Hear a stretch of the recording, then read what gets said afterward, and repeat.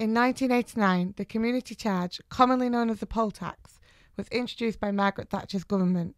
This was a flat-rate local government tax on every individual, so a cleaner living in one-bedroom flat would pay the same as a lord living in a stately home.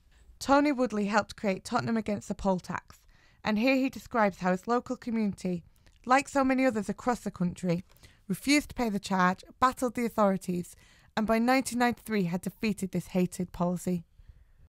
We got window posters up saying I'm not paying my poll tax, which was amazing. You'd go around Haringey and there'd be 3 or 4 posters in windows in one street with people saying I'm not paying my poll tax. We'd get people to sign a pledge saying they're not paying, and we didn't do anything with that pledge. It was just as a way of, one, getting to talk to people, and 2, getting those people to see that a lot of other people were pledging that they weren't going to pay it. And not, I think there's that thing about feeling isolated as well. If you know there's a lot of other people doing something, you don't feel as isolated and you feel more confident that you can do stuff.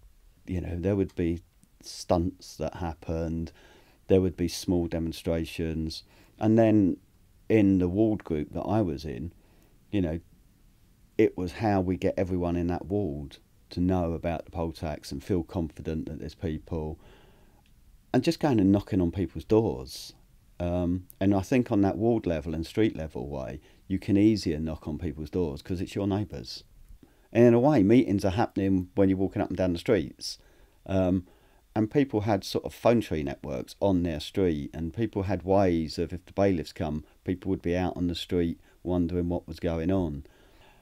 And at first we were saying to people, go to the courts and clog up the courts. And in Haringey, they were taking 500 cases a day. So after a while, we sort of realised that the people that were going to court were the ones that the council realised were there, and they were the people that they were going after with liability orders and bailiffs. The 400 people that hadn't turned up, the council didn't know if they still lived there, if they were just not bothering turning up, so they were harder to know about. So they sort of targeted the people that had turned up. So fairly soon into the sort of clogging up the courts campaign, in Haringey anyway, we started doing leaflets and newsletters and posters just saying, don't turn up. If you don't turn up, they won't know if you're there. Which meant that they were taking 500, 600 cases a day and getting liability orders against people.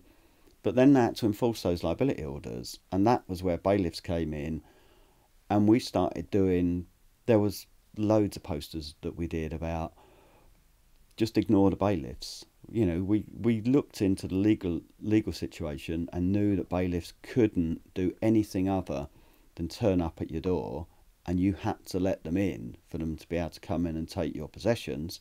So we would just say to people, don't open your door.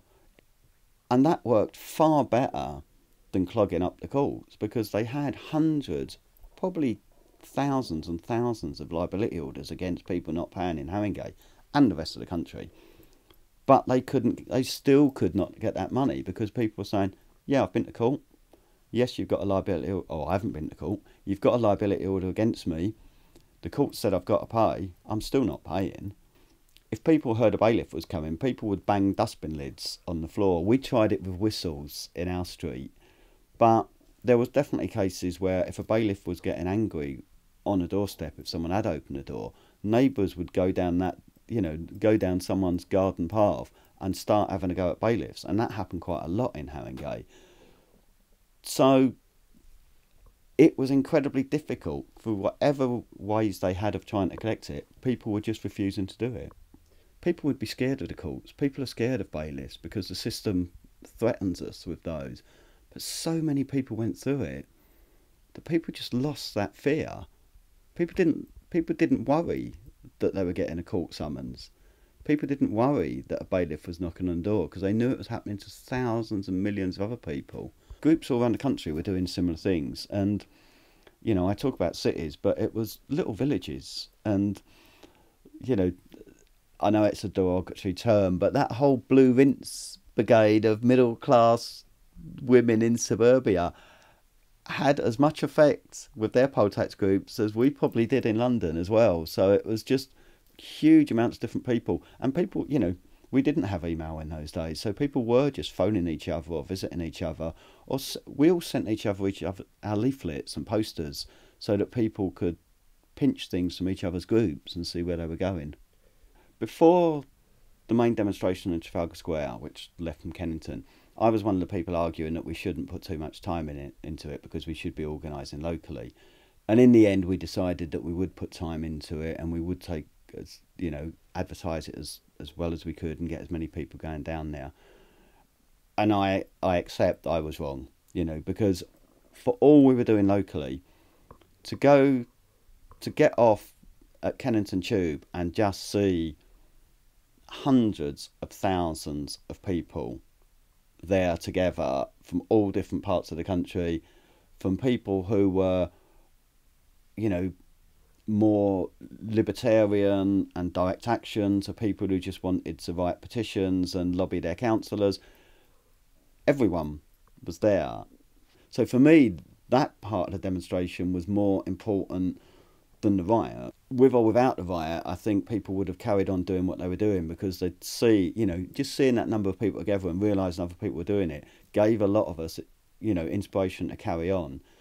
The riot was just, I suppose you could call it like icing on the top of the cake. It probably scared the authorities, but I think the level of non-payment was probably scaring the government more. They can deal with riots. X million people refusing to pay a debt and causing councils incredible problems, and Tory councils as well as Labour councils. I think that causes more of a threat than a few people chucking a few bottles, although I'm not putting down a few people chucking a few bottles.